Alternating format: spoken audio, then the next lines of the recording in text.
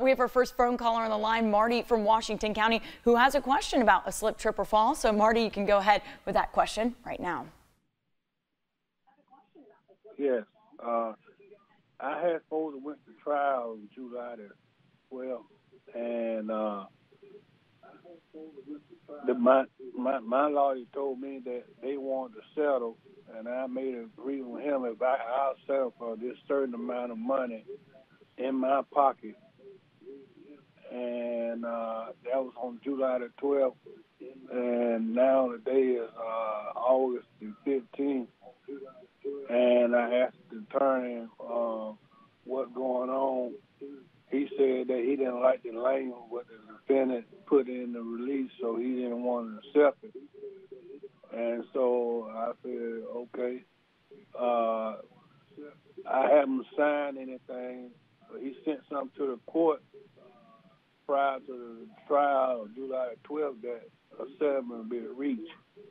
Is that bounding, or what can I do? Because I haven't seen the release. I keep calling him back. He's telling me he's waiting on a certain doctor to say this, and so he can send it back to the defendant for them to change the release.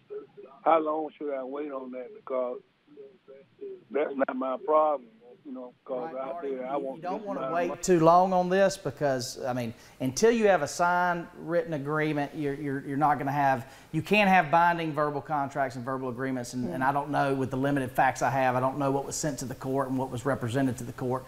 But as a general matter, until you sign that actual settlement agreement and release, it is not binding, and potentially your case may have to go back on the docket, and you may have to ultimately try it if you cannot come to terms. Because one of the essential issues you have to have in every case when you settle it with an insurance company or an individual, they are going to want a release saying, this is it, I'm over and done, and this brings finality to the end of the case. And so there's certain language. Sometimes there's issues with wanting confidentiality. Sometimes there's interest with respect to if medical expenses paid, wanting to make sure they're protected against any claims from those. So there's all kinds of specifics that have to go into that release, and that's very important. So you don't want to let this linger on. Make sure and stay in contact with your attorney, and make sure you get that to the finish line sooner rather than later, so you know what you have to deal with, whether it's a settlement or if you're proceeding forward with your case.